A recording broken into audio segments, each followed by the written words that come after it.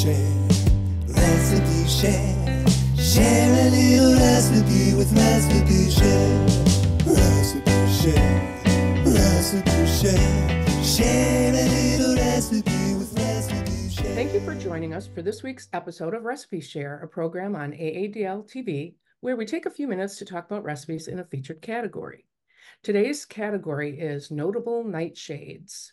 I'm Beth, and I'm joined by Katie and Elizabeth, as usual, but we also have Toby as a special guest today to tell us about their recipes. So, Elizabeth, what was your recipe? Okay. Oh, wait.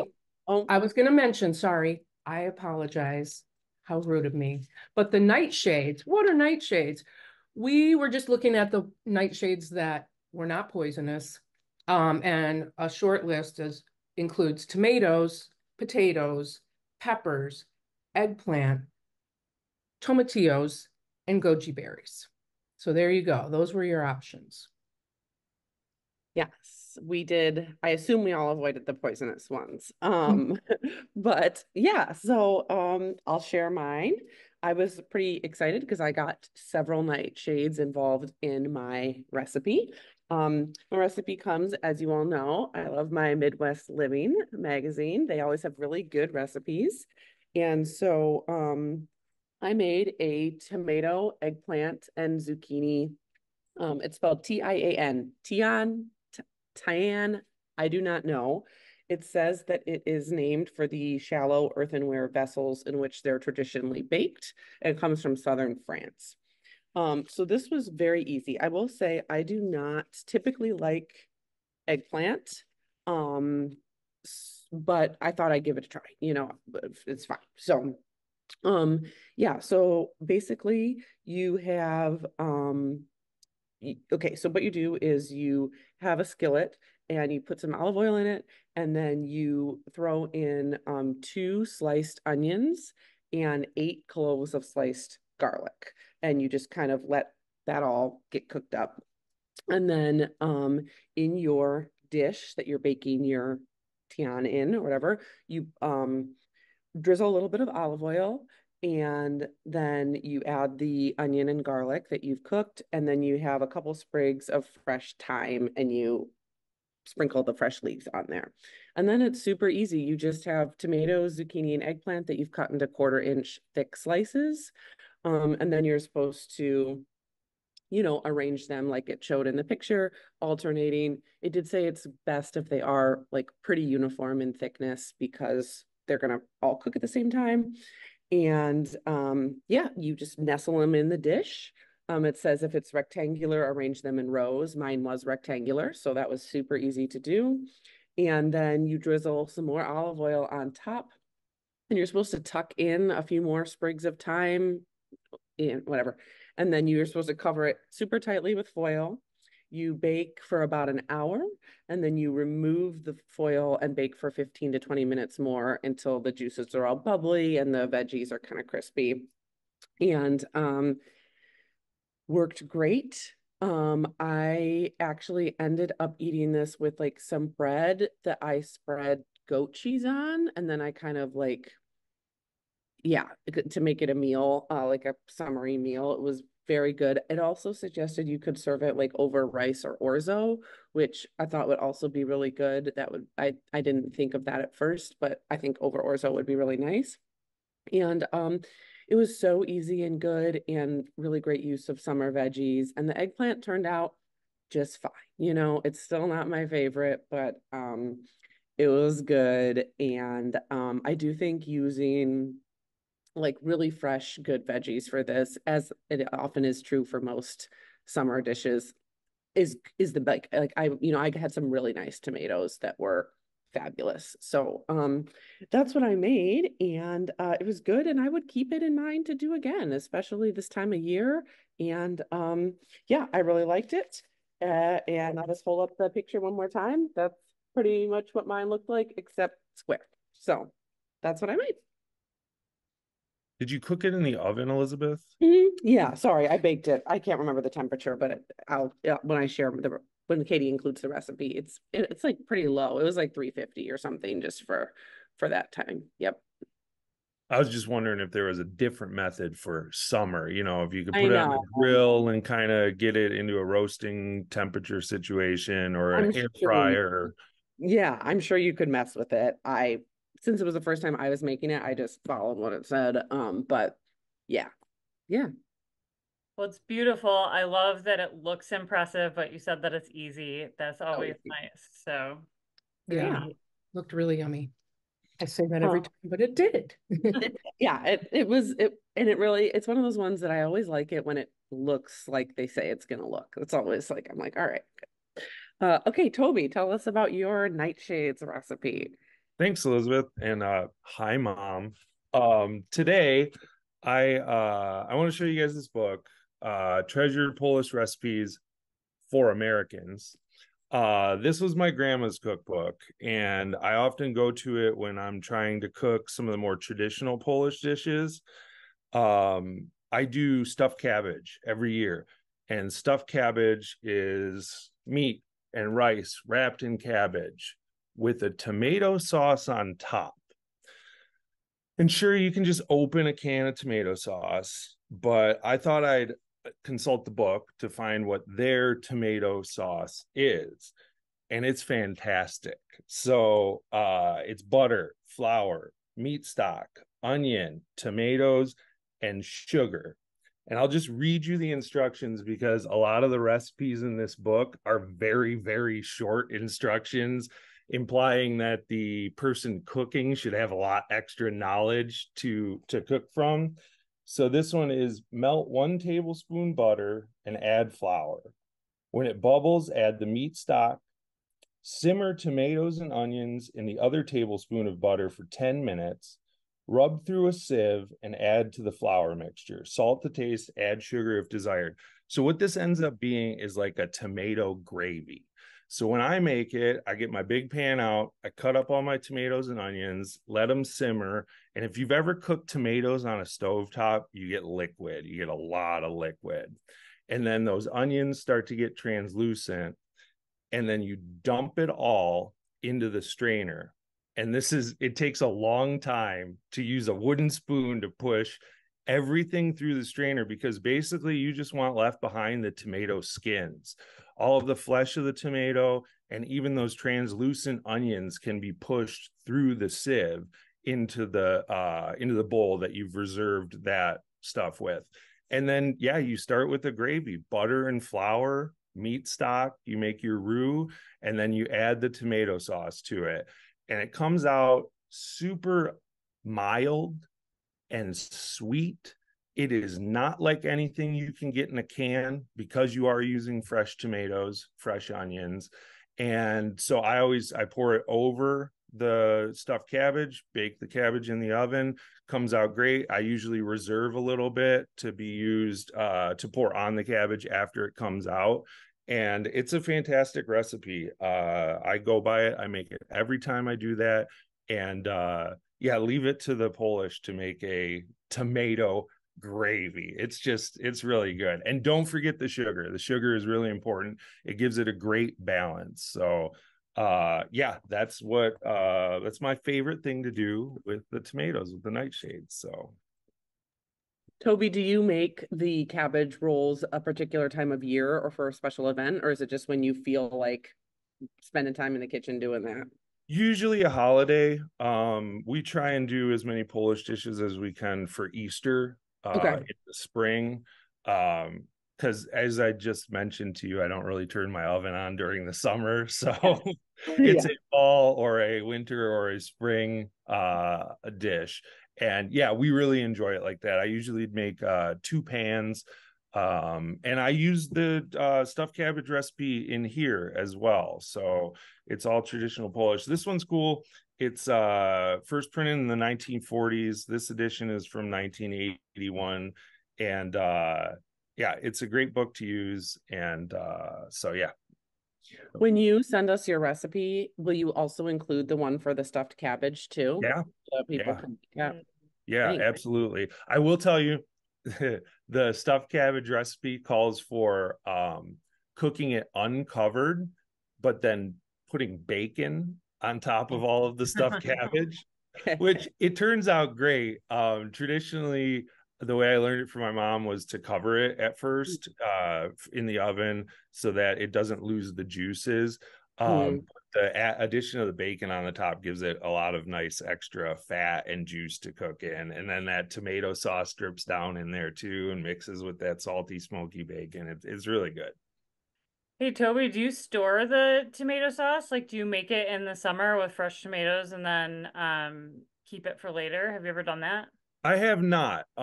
As I'm talking through this, and after spending a little bit of maintenance time with my plants yesterday, I think it would be a good idea to do. Or, by September, it's going to be cool enough to use the That's oven, true. so I could do it then. Yeah. I don't can it though, Katie. Okay, well, I'm not a canner either. I was thinking maybe you could freeze it, but Mm.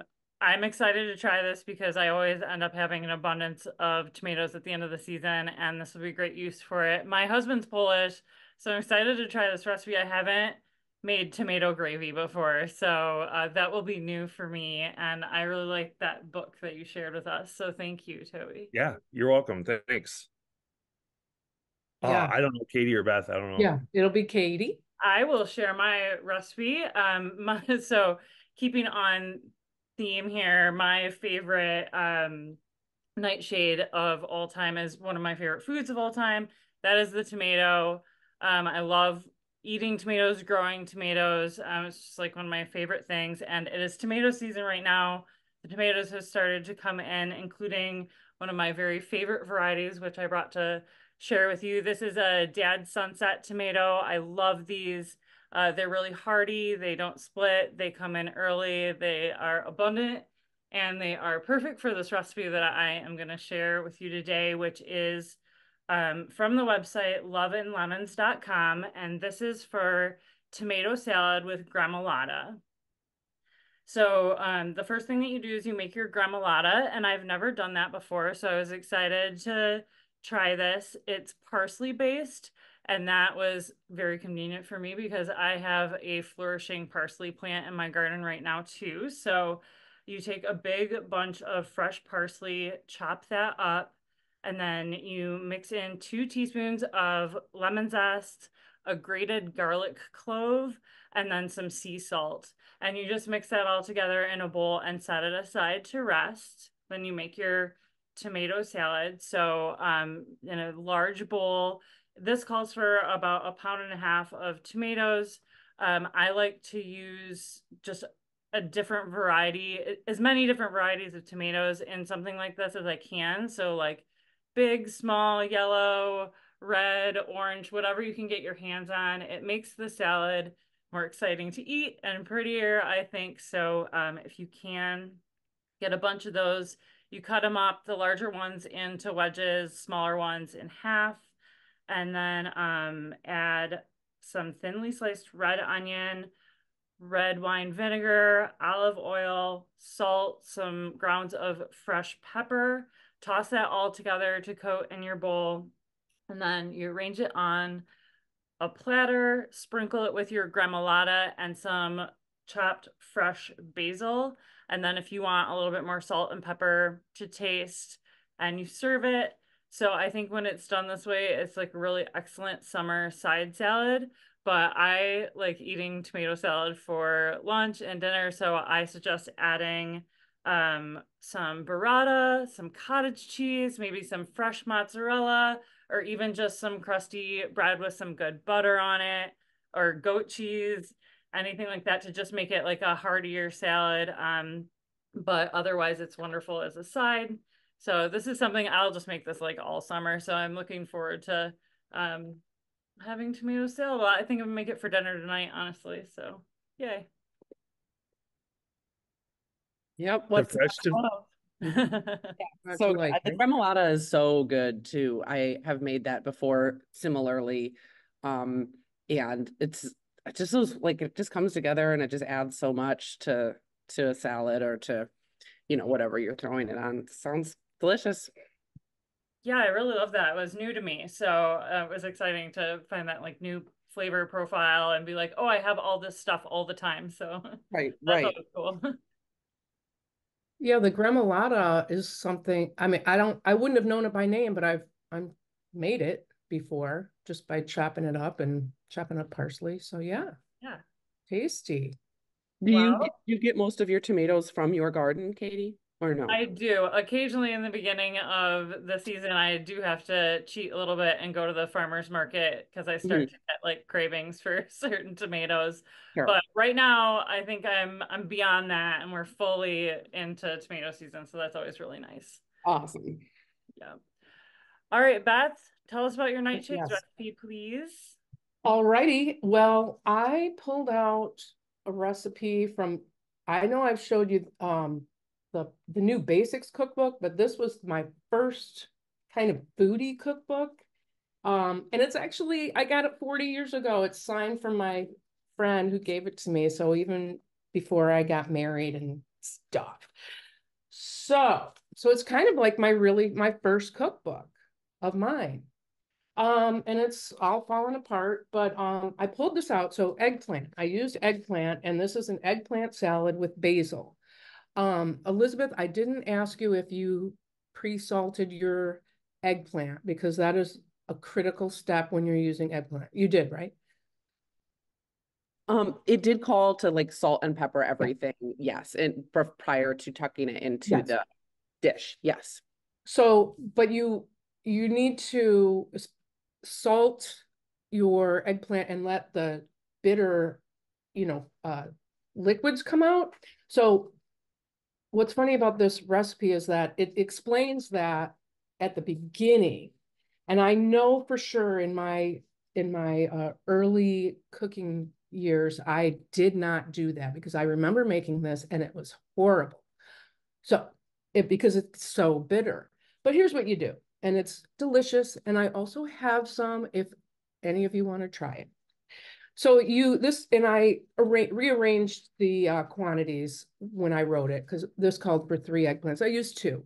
Calls for olive oil, coarse salt. I use kosher salt, garlic, uh, yellow onion, which I used a Vidalia, uh, black pepper, freshly ground black pepper, a cup of fresh basil leaves, and juice of 2 lemons. So in my changing, I adjusted it. But anyway, so you do the salt thing. You cut them into 1.5-inch chunks, squares, and then salt generously in a layer in a colander for like 30 minutes to an hour. Then you rinse it all off and you got to make sure you dry it real well. And then you line your roasting pan with foil, um, put the eggplant in, toss with half of the olive oil, so about 1/3 of a cup, the coarse salt, the minced garlic, bake for about 35 minutes until it's soft but not mushy, cool slightly. And then you take the rest of the olive oil and saute the onions so they're very tender for like 15 minutes on covered. And then you add the onions to the eggplant. You season generously with black pepper, add the fresh basil, which I made a chiffonade of those, but it did say chop.